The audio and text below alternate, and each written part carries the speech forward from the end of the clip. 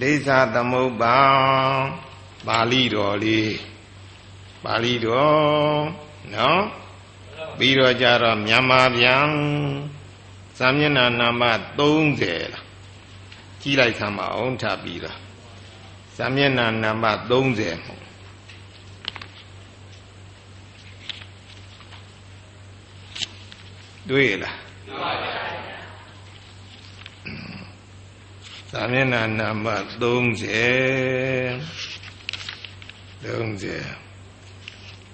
ကဲအားလုံးဖြည်းဖြည်းဖတ်လိုက်ကြမအောင်အဝိဇ္ဇာပစ္စယသင်္ခါရပစ္စယဝိညာဏံဝိညာဏပစ္စယနာမရူပံနာမရူပပစ္စယသလ္လာယတနံသလ္လာယတနာပစ္စယဖတ်သောဖတ်တာပစ္စယဝေရဏဝေရဏပစ္စယတဏှာတဏှာပစ္စယဥပါဒာနံဥပါဒာနာပစ္စယဘဝဘဝပစ္စယဇာတိဇာတိပစ္စယသရမရဏံ တောကပရိဒေဝဒုက္ခဒေါမနတုပါယတာသံဘဝန္တိဧဝမေတ္တာခေဝလတာဒုက္ခခန္ဓာတာသမုဒယောဟောတိ31စာမျက်နှာကပဋိစ္စသမုပ္ပါမြန်မာပြန်အဲ့ဒါဖတ်လိုက်ပါဦးအဝိဇ္ဇာကြောင့်အာထုံမှုသင်္ခါရကြောင့်ဝိညာဉ်ကြောင့်နာယုတ်ဖြစ်သည်နာယုတ်ကြောင့်အာရဏ6ပါးဖြစ်သည်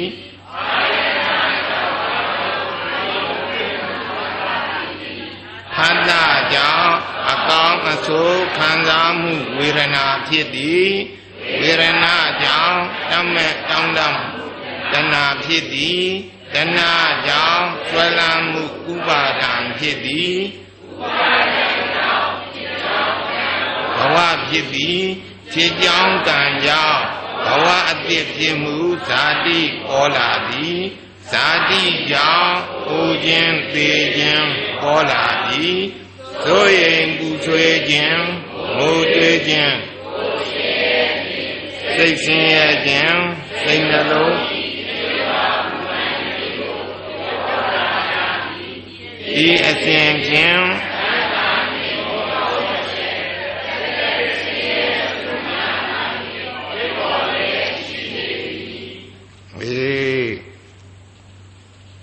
အဝိဇ္ဇာပစ္စယသင်္ခါရအဝိဇ္ဇာကြောင့်မသိမှုကြောင့်သစ္စာ၄ပါးတရားကိုမသိမှုကြောင့်အာထုံမှုသင်္ခါရဖြစ်ကုန်၏ပုံညာပိသင်္ခါရအပုံညာပိသင်္ခါရအာနိဇာပိသင်္ခါရသင်္ခါရ၃ပါးတို့ဖြစ်ကုန်၏ဟုတ်ကလားအဝိဇ္ဇာမသိမှုမောဟအဲ့ဒီမောဟကဘာကိုမသိမှုတုံးဆိုတော့ဒုက္ခသစ္စာကိုမသိမှုပြီးတော့သမုဒယသစ္စာကိုမသိမှုနိရောဓသစ္စာကိုမသိမှုမေဃသစ္စာကိုမသိမှုဒါ၄ခုပေါ့သစ္စာ၄ပါးတရားကိုမသိမှုအဲ့ဒါလိုမသိတဲ့အဝိဇ္ဇာကြောင့်ဘာတွေဖြစ်တုံးဆိုတော့သင်္ခါရ၃ပါးတို့ဖြစ်တယ်တဲ့ဒီယဟန္တာပုဂ္ဂိုလ်များကြတော့အဝိဇ္ဇာဆိုတဲ့မောဟကမရှိတော့သူတို့ကြတော့သင်္ခါရမဖြစ်တော့ဘူးဟုတ်ကဲ့မို့လားဒီမောဟကြံနေတဲ့ပုထုဇဉ်တွေသောတာပန်သဂရဂံအနာဂံပုဂ္ဂိုလ်တွေအထိမောဟကအကုန်လုံးမကုန်သေးဘူးနော်အဲ့လိုမကုန်သေးတဲ့မောဟကြောင့်သင်္ခါရဖြစ်တာတဲ့သောတာပန်လည်းသင်္ခါရဖြစ်သဂရဂံအနာဂံအထိသင်္ခါရတွေဖြစ်သင်္ခါရဆိုဒီမှာကောင်းတာလုပ်လိုက်တော့ကုသိုလ်ပုံညာပြီးသင်္ခါရဖြစ်မကောင်းတာတွေလုပ်လိုက်တော့အကုသိုလ်အပုံညာပြီးသင်္ခါရဖြစ်ဟိုအရုမောစရဗြဟ္မဘုံရောက်ခြင်းတဲ့ပုဂ္ဂိုလ်ကြတော့အာနိဇာပိသင်္ခါရဖြစ်ဟုတ်ကလားအေးသင်္ခါရ၃မျိုးပေါ့အပုံညာပိသင်္ခါရဆိုတာအကုသိုလ်စေရနာ12ခုအပုံညာပိသင်္ခါရဆိုတာဘာလို့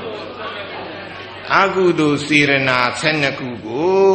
အပုံညာပိသင်္ခါရအဲ့ဒါလေးကစာမျက်နှာဘယ်လောက်မလို့သင်္ခါရ၃ပါးကလေအေး66အေး66ကြည့်လိုက်ကြပါဦးတွေ့လားအေးသင်္ခါရ၃ပါးနော်သင်္ခါရ၃ပါးပုံညာပိသင်္ခါရအပုံညာပိသင်္ခါရအာနိဇာပိသင်္ခါရလို့သင်္ခါရ၃ပါးရေးလိုက်သမ်းပါပုံညာပိသင်္ခါရအပုံညာပိသင်္ခါရအာနိဇာပိသင်္ခါရသင်္ခါရ၃မျိုး ပုညာပိသင်္ခါရဆိုတာကာမဝဇ္ဇရကုဘုံဘုံတို့ကုပရိသတ်တွေကုသိုလ်တွေလုပ်ဒါနပြုသီလဆောက်တည်ဘာဝနာတွေပွားကုလူစာတွေသင်ကြားအဲ့ဒါဆိုရင်ပုညာပိသင်္ခါရဟုတ်ကလားပုညာပိသင်္ခါရဆိုတာမဟာကုသိုလ်စိတ်၌ရှိတဲ့စေရနာ8ခုရူမာဝဇ္ဇရကုသိုလ်စိတ်၌ရှိတဲ့စေရနာ5ခုပေါင်းလိုက်တော့ဘယ်လောက်တော့73ခုကိုပုညာပိသင်္ခါရလို့ခေါ်တယ်နော်မဟာကုသိုလ်စေရနာ၌ရှင်တဲ့စေရနာ8ခုကတော့လူဘုံနဲ့နတ်ပြည်6ဌာ9ဘုံကိုအကျိုးပေးမှာပေါ့သူကဟုတ်လားပုညာပိသင်္ခါရကာမောစရကုသိုလ်စေရနာ8ခုကဘယ်ဘုံတွေရောက်အောင်ကြိုးပေးမလို့လူဘုံနတ်ပြည်6ဌာဘယ်နှဘုံတော့9ဘုံကာမတုဂတိ9ဘုံလို့ခေါ်တယ်အဲ့ဒီရောက်အောင်ကြိုးပေးပြီးတော့ရူမာဝဇ္ဇရကုသိုလ်စေရနာ5ခုကတော့ရူမာဝဇ္ဇရ16ဘုံဟုတ်ကလားရူပါဝဇ္ဇရကုသိုလ်စေရနာကလည်းပဲပုညာပိသင်္ခါရလို့ခေါ်တယ်သူလေနော်အဲဒီရူပါဝဇ္ဇရကုသိုလ်စေရနာကဘယ်ဘုံလေးရောက်အောင်ကြိုးပေးတော့ရူပါဝဇ္ဇရ16ဘုံ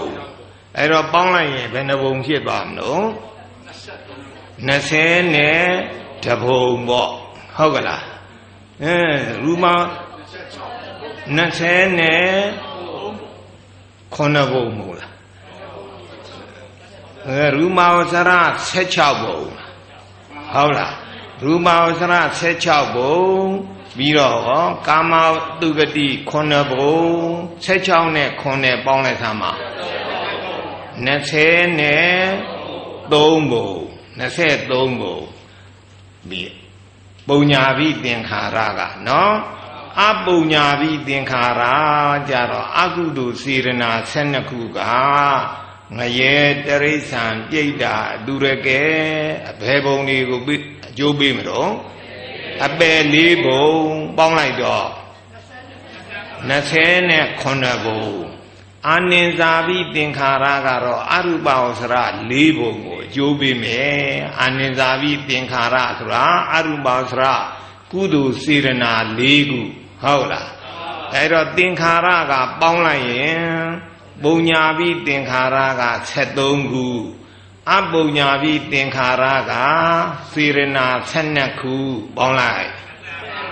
25ခုအာနိဇာပိသင်္ခါရက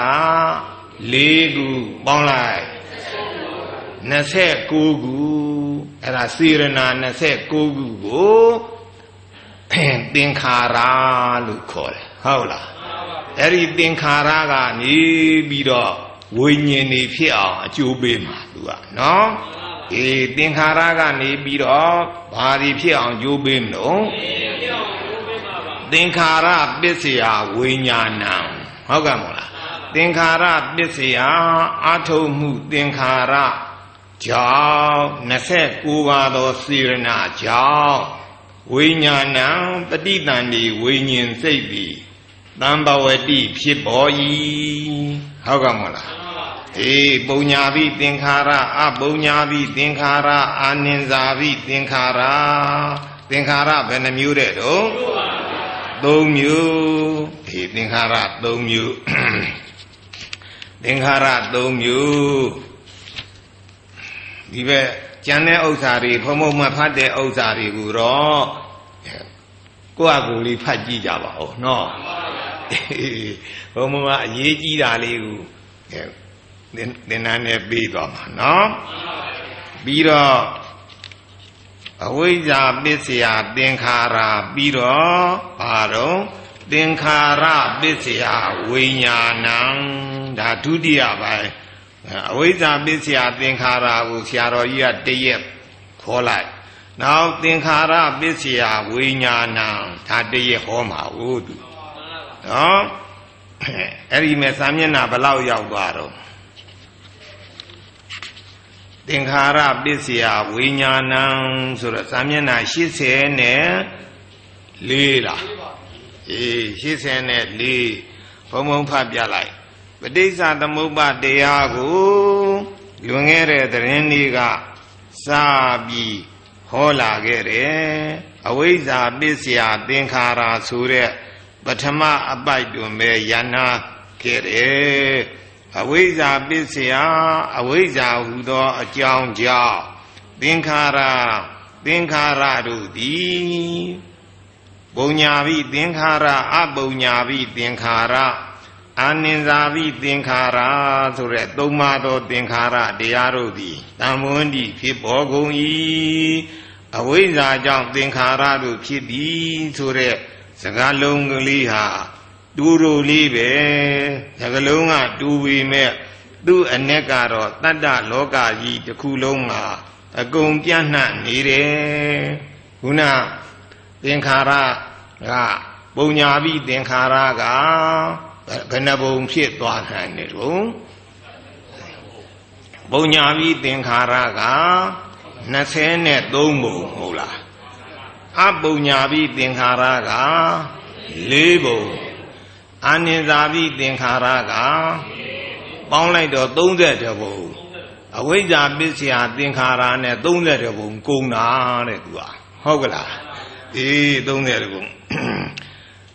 အကုန်လုံးနဲ့သက်ဆိုင်နေတယ်ယဟန္တာတွေတောင်ယဟန္တာမဖြစ်မီကသက်ဆိုင်နေသေးတာပဲ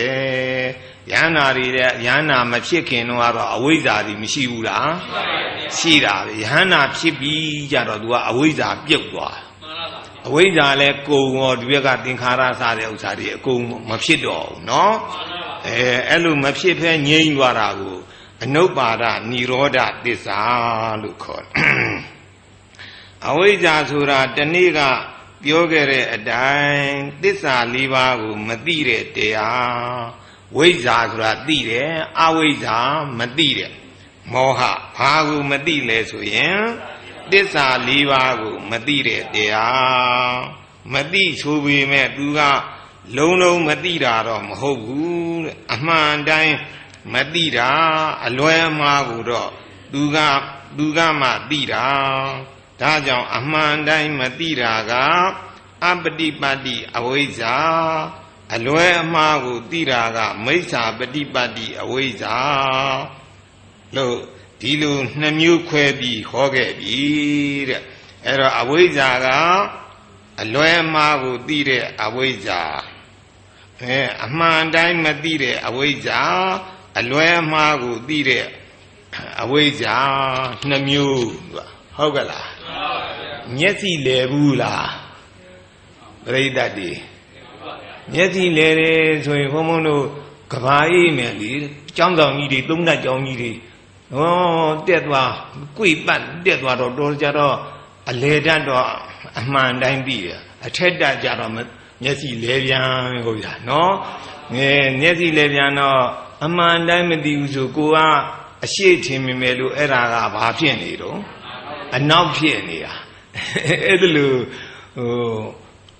အမှန်အတိုင်းမသိတဲ့အမှန်အတိုင်းမသိတဲ့မျက်စိလဲတာပြီးတော့ကိုကတမျိုးသိနေတာမို့သူများကဒါအရှိဆိုလို့ကိုကအနောက်ဖြစ်နေတာဟုတ်လားအလွဲသိနေတာနော်အေးအလွဲသိတဲ့မျက်စိလဲတာအမှန်တိုင်းမသိတဲ့မျက်စိလဲတာအဲ့ဒါလိုပဲမောဟအဝိဇ္ဇာကလည်းနှမျိုးတဲ့အမှန်တိုင်းမသိတဲ့အပฏิပတ်တိအဝိဇ္ဇာအလွဲကိုသိတဲ့မိစ္ဆာပฏิပတ်တိအဝိဇ္ဇာလို့အဝိဇ္ဇာနှမျိုးတဲ့အဲ့ဒါဒီကိုယ့်ဟာကိုယ်ဖတ်လိုက်ကြပါတော့နော်ကိုယ့်ဟာကိုယ်ဖတ်လိုက်ပြီးတော့ကြတော့ဘယ်ပဲရောက်သွားတော့ဆိုတော့အဝိဇ္ဇာပစ္စယသင်္ခါရ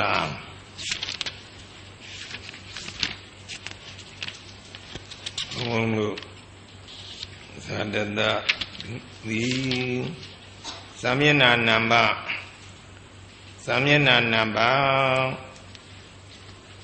104ကြည့်လိုက်ပါတော့သမယနာနံပါတ်ဘယ်လောက်တဲ့တော့104အဝိဇ္ဇာပစ္စယသင်္ခါရသင်္ခါရပစ္စယဝိညာဏံသင်္ခါရပစ္စယ သင်္ခါရသုံးပါးကြောင့်ပုံညာပြီးသင်္ခါရအပုံညာပြီးသင်္ခါရအာနိဇာပြီးသင်္ခါရဆိုတဲ့သင်္ခါရသုံးပါးကြောင့်ဝိညာဏံပဋိသန္ဓေဝိညာဉ်စိတ်သည်သံဘဝတိဖြစ်၏အဲ့ဒီမဲ့မသိမှုအဝိဇ္ဇာကြောင့်သင်္ခါရတို့ဖြစ်ကြသည်သင်္ခါရသုံးပါးသင်္ခါရကြောင့်ဝိညာဉ်ဖြစ်သည်သင်္ခါရပစ္စယပြုလို့အာထုတ်မှုသင်္ခါရဟူသောအကြောင်းကြောင့်ဝါကောင်းမှုမကောင်းမှုကံဟူသောအကြောင်းကြောင့်ဝိညာဏံစိတ်ဝိညာဉ်သည်ပဋိသန္ဓေဝိညာဉ်စိတ်သည်တံဘဝတိဖြစ်ပေါ်လာ၏သင်္ခါရကြောင့်ဘုံဘုံတို့ပဋ္ဌာန်းကြတော့သူကိုကမ္မပစ္စယောလို့ခေါ်တယ်ပဋ္ဌာန်းကြဘယ်လိုခေါ်တော့သင်္ခါရနဲ့ကမ္မနဲ့အတူတူပဲနော်ကမ္မပစ္စယောတိကုသလာကုသလံကမ္မံဝိပါကနံခန္ဓာနံကတတ္တသရူပနံကမ္မပစ္စယေနာပစ္စယောဟုတ်ကဲ့မို့လားကုသလာကုသလာကမ္မံကုသိုလ်ကံအကုသိုလ်ကံသည်ဒီပဋ္ဌာန်းကအဲ့လိုခေါ်ဒီကြတော့ပုံညာပိသင်္ခါရအာနိဇာပိသင်္ခါရဒါကုသိုလ်ကံပြီးတော့အကုသလံကအပုံညာပိသင်္ခါရကအကုသိုလ်ကံဒီပဋ္ဌာန်းကတော့2မျိုးဟောတယ်ပေါ့ကုသိုလ်ကံနဲ့အကုသိုလ်ကံဒီကပဋိစ္စသမုပ္ပါဒ်3မျိုးဟုတ်ကလားပုံညာပိသင်္ခါရပြီးတော့အာနိဇာပိသင်္ခါရဒီနှစ်ခုကကုသိုလ်ပဲကုသိုလ်ကံပဲသူကနော်အပုံညာပိသင်္ခါရကဘာကံတော့အကုသိုလ်ကံအဲ့ဒါလို့ကြွားတယ်တဲ့အဲ့တော့ကောင်းမှုမကောင်းမှုကံဟူသောအကြောင်းကြောင့်ကောင်းသင်္ခါရပစ္စယသင်္ခါရပစ္စယပြုလို့အာထုတ်မှုသင်္ခါရဟူသောအကြောင်းကြောင့်ဝါကောင်းမှုမကောင်းမှုကံဟူသောအကြောင်းကြောင့်ဘုံညာပိသင်္ခါရအဘုံညာပိသင်္ခါရအာနိဇာပိသင်္ခါရဆိုတဲ့သင်္ခါရစေရနာ29ခုကြောင့်ဝိညာဏံစိတ်ဝိညာဉ်သည်တံဝတိဖြစ်ပေါ်လာ၏ဝိညာဉ်စိတ်ကလေးဖြစ်လာတယ်တဲ့ဝိညာဉ်လေးဘာကြောင့်ဖြစ်တယ်လဲဆိုရင်သင်္ခါရကြောင့်ဖြစ်တယ်ဟုတ်ကလားပဋ္ဌာန်းလို့ဆိုရင်ကံကြောင့်ဖြစ်တယ်သဘောပေါက်လားကုသိုလ်ကံအကုသိုလ်ကံကြောင့်ပဋိသန္ဓေဝိညာဉ်စိတ်ကလေးဖြစ်ပေါ်လာတယ်သဘောပေါက်တယ်နော်သဘောမပေါက်ရင်မေးပါနော်ပြုလုပ်ခဲ့တဲ့ကောင်းမှုကံမကောင်းမှုကံကြောင့်ဘဝတည်းမှာပဋိသန္ဓေစိတ်ခေါ်တဲ့အစဆုံးစိတ်ကစပြီးအကောင်ဆိုးတွေအာယုံပြုပြီးဖြစ်တဲ့အကျိုးဝိဘက်စိတ်ဝိညာဉ်တွေဖြစ်ပေါ်နေပါတယ်ဘုံဘုံတို့ပဋ္ဌာန်းကကုသလာကုသလံကမ္မံ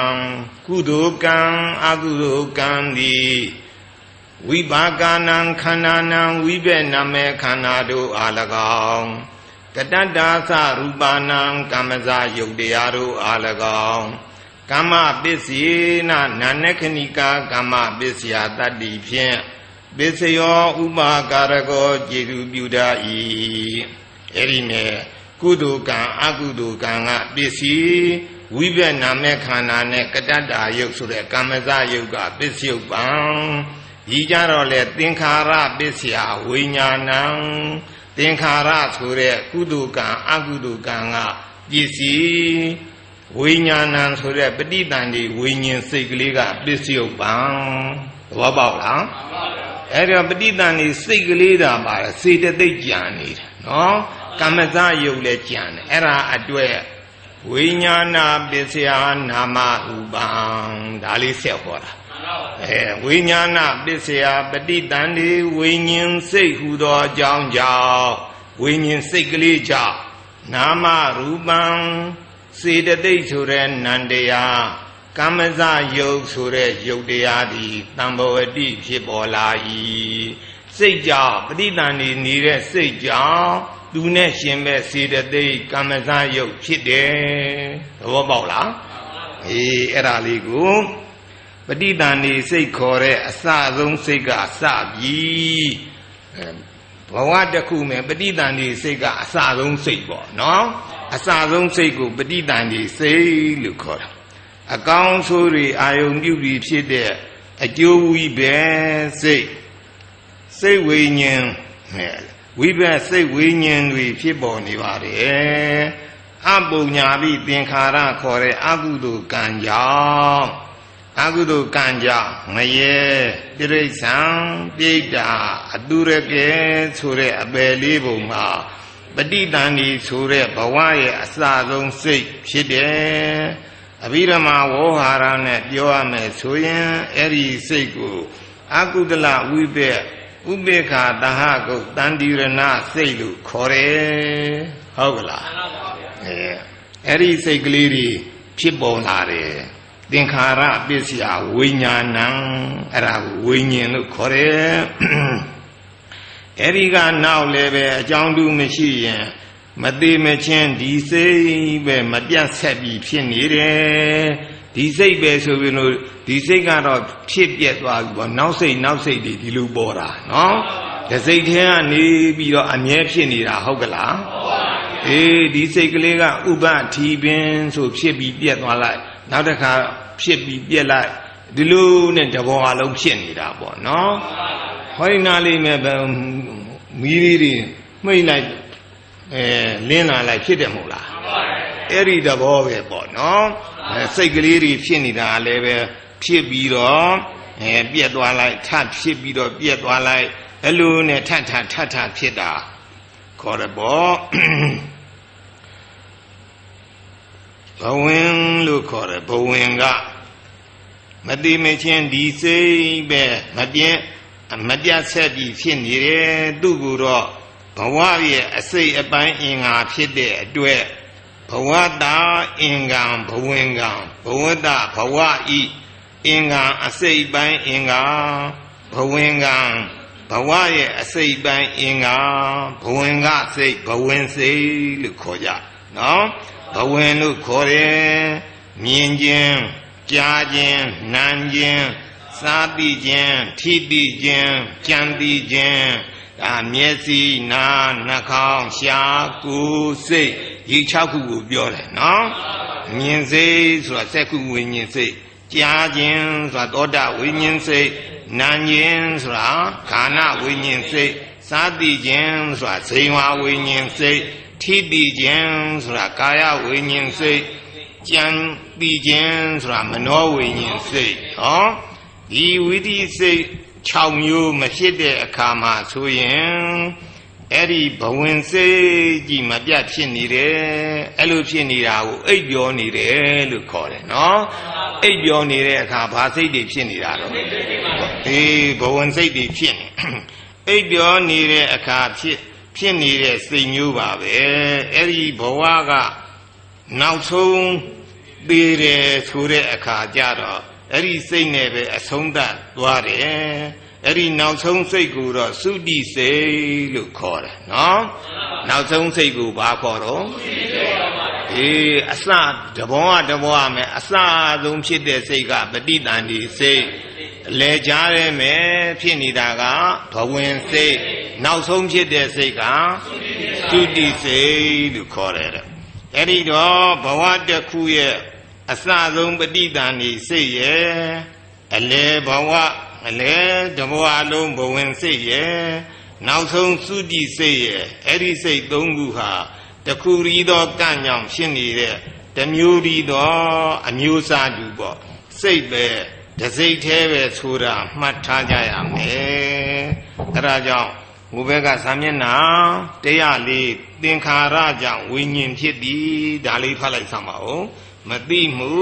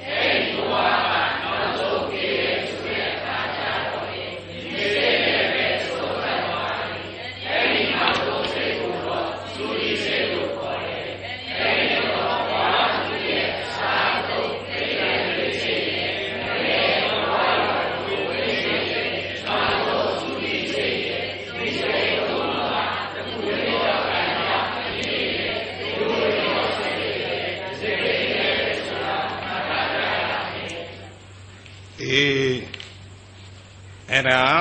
သင်္ခါရပစ္စယဝိညာဏနော်ဘုဘဲစာမျက်နှာ106လားမကောင်းတာကိုမြင်ရတဲ့စက္ခုဝိညာဉ်စိတ်မကောင်းတာကိုကြားရတဲ့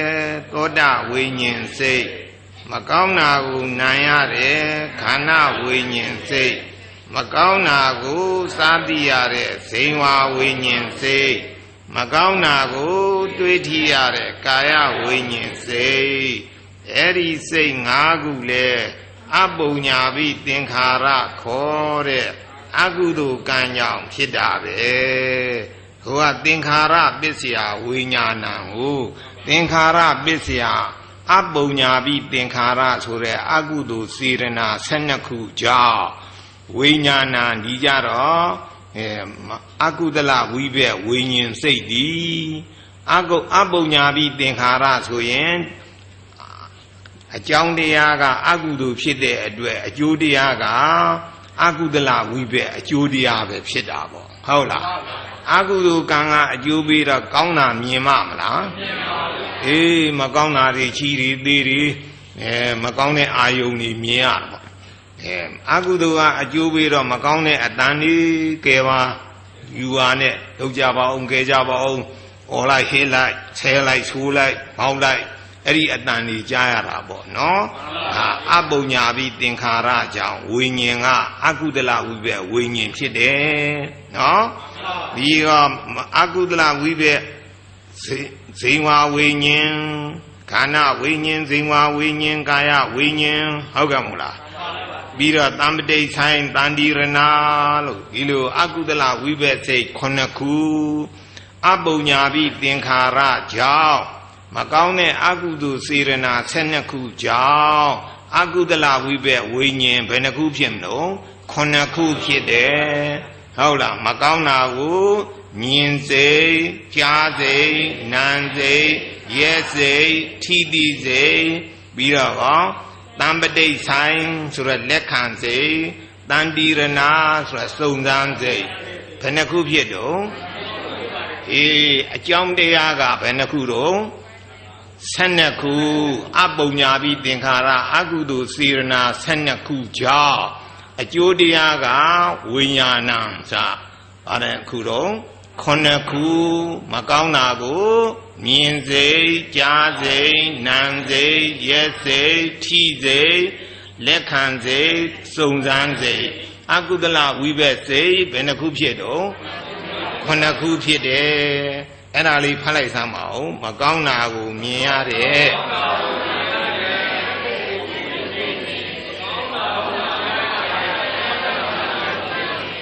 မကောင်းတာကိုနာရတဲ့ခန္ဓာဝိညာဉ်စိတ်မကောင်းတာကိုသာသိရတဲ့ဇေဝဝိညာဉ်စိတ်အာယဝိညာဉ်စိတ်ဒီစိတ်5ခုအပုညာပိသင်္ခါရခေါ်တဲ့အကုသိုလ်ကံကြောင့်ဖြစ်တာပဲ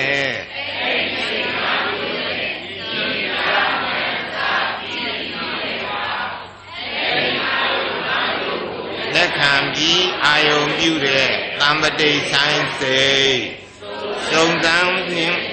တန်တိရဏစိတ်ဆိုတဲ့ဒီစိတ်နှစ်ခုလည်းအဲဒီအကုသိုလ်ကံဤအကျိုးဖြစ်တဲ့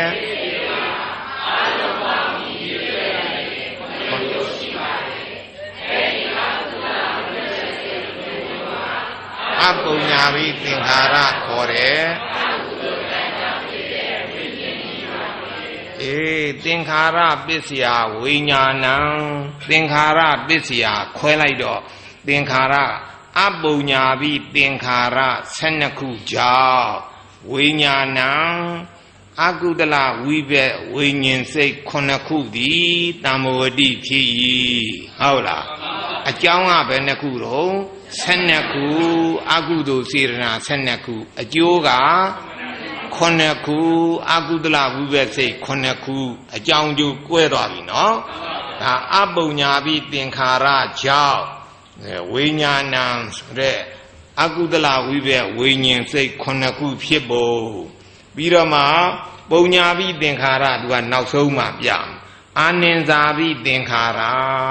အာနင်္ဇာပိသင်္ခါရဆိုတာအရူပဝဆရကုသိုလ်စေရနာ၄ခုကြောင့်ဝိညာဏံအယအရူပဝဆရဝိဘက်စိတ်၄ခုဝိဘက်စိတ်၄ခုဖြစ်တယ်အကြောင်းကလည်း၄ခုပဲအကျိုးကလည်း၄ခုဟုတ်လားအကြောင်းကဘယ်လိုတော့အာနင်္ဇာပိသင်္ခါရဆိုတဲ့အကုသိုလ်အရူပဝဆရကုသိုလ်စေရနာ၄ခုဟုတ်ကလားအဲ့ဒီ၄ခုကြောင့်သင်္ခါရပြဝိညာဏအရာအရူပဝဆရဝိဘက်ဝိညာဉ်စိတ်ဘယ်နှခုတော့၄ခုအကြောင်းအကျိုးသူကတခါတည်းတူသွားတယ်နော်အကြောင်း၄ခုအကျိုး၄ခုပဲအဲ့ဒါလေးဖတ်လိုက်စမ်းပါအာနင်္ဇာပိသင်္ခါရခေါ်တယ်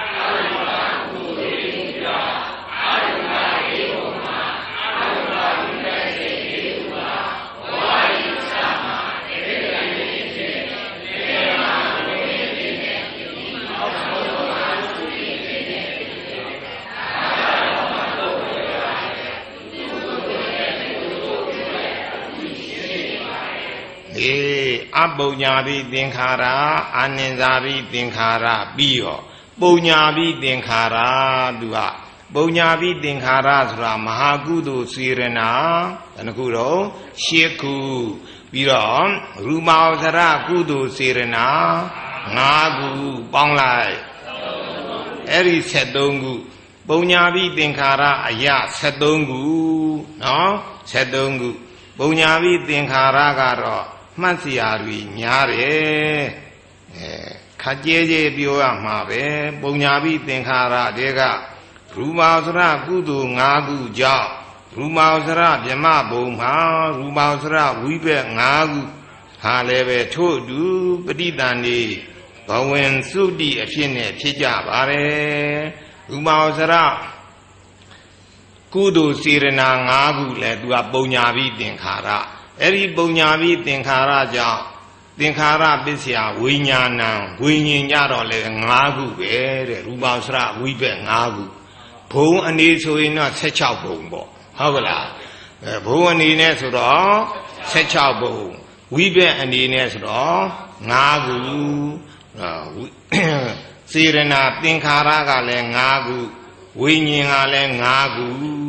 သင်္ခါရပစ္စယဝိညာဏပုံညာပိသင်္ခါရယရူပဝဆရကုသိုလ်စေရနာ၅ခုကြောင့်ရူပဝဆရဝိဘက်၅ခုဖြစ်တယ်ပြီးတော့ကာမဝဆရကုသိုလ်၈ခုကာမဝဆရကုသိုလ်စေရနာ၈ခုဒါလည်းပဲပုံညာပိသင်္ခါရအဲ့ဒီကုသိုလ်၈ခုကြတော့အများကြီးသူကဝိဘက်၈ခုလည်းရှိတယ်ပြီးတော့ကြတော့မဟာဝိဘက်စိတ်၈ခုလည်းပဲဖြစ်တယ်အဟိတ်စိတ်ထဲကကုသလဝိဘက်အဟိတ်ကုသလဝိဘက်စိတ်၈ခုလည်းဖြစ်တယ်အဲ့ကြတော့သူ့မှာကြတော့ဝိညာဉ်က16ခုဖြစ်တယ်နော်ပုံညာပိသင်္ခါရအယကာမဝဆရကြတော့များတယ်ကာမဝဆရကုသိုလ်စေရနာ၈ခုကြောင့်အကြောင်းတရားကသင်္ခါရပစ္စယသင်္ခါရအယပုံညာပိသင်္ခါရ၈ခုကြောင့်ဝိညာဏံရတော့ဝိညာဉ်ကဘယ်နှခုဖြစ်မလို့ဝိညာဉ်16ခုဖြစ်မှာဟုတ်လားဝိညာဉ်ဘယ်နှခုဖြစ်မလို့16ခုဆိုဒီမှာမဟာဝိဘက်စိတ်၈ခုနဲ့ဟေးကုသလဝိဘက်စိတ်၈ခုချင်းပေါင်းလိုက်တော့16ခုအဲ့ဒါသင်္ခါရပစ္စယဝိညာဏအယသင်္ခါရအယမဟာကုသိုလ်စိတ်၈ခုဝိညာဏအယကြတာဝိဘက်စိတ်16ခုဒါလေးကိုဘုံဖတ်ပြလိုက်ပါဦးမယ်ကာမကုသိုလ်၈ခုအလားတူမဟာဝိဘက်ခေါ်တဲ့ကာမကုသလဝိဘက်၈ခုရှိတယ်ကုသိုလ်ကြောင့်ကာမဝဆရကုသိုလ်၈ခုစေရနာကြောင့်ပြီးတော့ဝိဘက်စိတ်၈ခုမဟာဝိဘက်စိတ်၈ခုထားလိုက်အဲ့ဒီမဟာဝိဘက်၈ခုကလူဘုံနဲ့နတ်ဘုံ6ထပ်9ဘုံပေါ့ပဋိသန္ဓေဘဝင်စုတိအဖြစ်နဲ့လည်းဖြစ်တယ် မြင်ကြားတွေ့သိတဲ့အခါမြင်တယ်ကြားတယ်နားတယ်ရက်တယ်တွေ့တယ်သိတယ်6ခုနေရမှာပေါ့သူကရားထဲမှာကြော်သွားလို့ပေါ့နော်ဘယ်လိုရှိရမလို့ဆိုတော့မြင်ကြားနားရက်ထိပြီးအဲ့လို6ခုဖြစ်ရမှာနော်အခါဇော9ကြိမ်ရဲ့နောက်ကလိုက်ပြီးဒရာယုံအနေနဲ့လဲအာယုံကောင်းတွေကိုအာယုံပြုပြီးဖြစ်တယ်ဝိပဿစိတ်လည်းဖြစ်တယ်ဒရာယုံစိတ်လည်းဖြစ်တယ်ပေါ့နောက်ပြီးတော့ကောင်းတာကိုမြင်တဲ့စက္ခုဝိညာဉ်စိတ်ဒါကုသလဝိပဿကုသိုလ်ကအကျိုးပြီးတော့ကောင်းတာတွေမြင်ရတာပေါ့နော်ကောင်းတာကိုမြင်ရတဲ့ကုသလဝိပဿစက္ခုဝိညာဉ်စိတ်ကောင်းတာကြားရတဲ့သောတာဝိညာဉ်စိတ်ကောင်းတာနဲ့နာရတဲ့ကောင်းတာနာတဲ့ခန္ဓာဝိညာဉ်စိတ်ကောင်းတာစားသိရတဲ့ဇေဝဝိညာဉ်စိတ်ကောင်းတာထိပြီးတဲ့ကာယဝိညာဉ်စိတ်အဲ့ဒီအာယုံကောင်းတွေကိုလက်ခံပြီးအာယုံပြုတဲ့တံပတိဆိုင်စိတ်သူကလက်ခံတဲ့စိတ်ပေါ့ဝန္တာပြီးစုံစမ်းတဲ့သောမနတသဟကုတန္တိရဏစိတ်ဝမ္မတာပဲစုံစမ်းတဲ့ဥပိ္ပခာသကုတန္တိရဏစိတ်ဆိုတဲ့အဲ့ဒီအဟိကုသလဝိပဿစိတ်8ခုလည်းပဲဖြစ်တယ်8ခုချင်းပေါင်းလိုက်ရင်ဘယ်လောက်ဖြစ်မလို့ကာမကုသိုလ်ကံကြောင့်ဖြစ်တဲ့စိတ်ဝိညာဉ်တွေ16ခုပေါ့မှတ်တာနော်အဲ့ဒီကြတော့သင်္ခါရပစ္စယဝိညာဏအယသင်္ခါရအရာ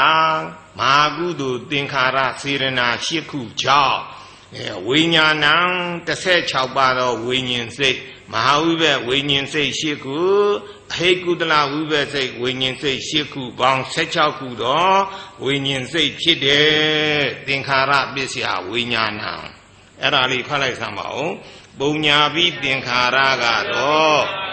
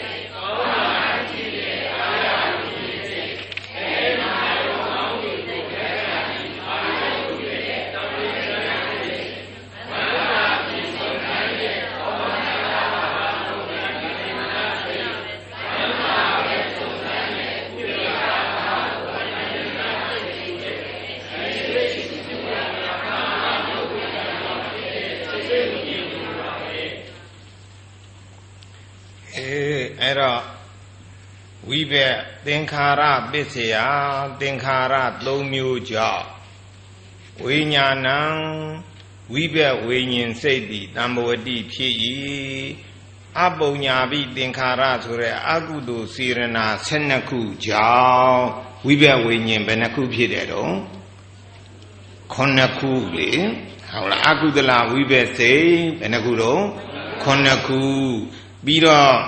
အာနိဇာပိသင်္ခါရဆိုတဲ့အရုပဆိုတဲ့ကုသိုလ်စေရနာ4ခုကြောင့်ဝိဘက်ဘယ်နှခုဖြစ်တော့4ခုခုနက9ခုဒီက4ခုပေါင်းတာ17ခုဖြစ်သွားပြီနော်ပြီးတော့ကာမရူပဝဆရကုသိုလ်စေရနာ5ခုကြောင့်ရူပဝဆရဝိဘက်5ခုဆိုတော့ဘယ်နှခုဖြစ်သွားတော့ခုနက9ခုနဲ့4ခု17ခုဒီဟာနဲ့5ခုနဲ့ပေါင်းတော့16ခုဟုတ်လား16ခုဖြစ်သွားပြီပြီးတော့မဟာဝိ Mahakudo Sirana Shiku Jam Mahawiba say Shiku ne a He Gudla say Shiku Sechaku Bong like Sama Unanonga Sechaku Gudaka Sechau Nelly Raw Don't era don't Tinkara Bissia Tinkara Domu Jaw Winyanang don't Nabado Winyan Sadi Namuadi P. Wabola Tinkara Penamudo Domu Tinkara Domu Jaw Winyanga Benakuchido don't Nakuchide Winyan don't Nakuchide no era Aunali Yaku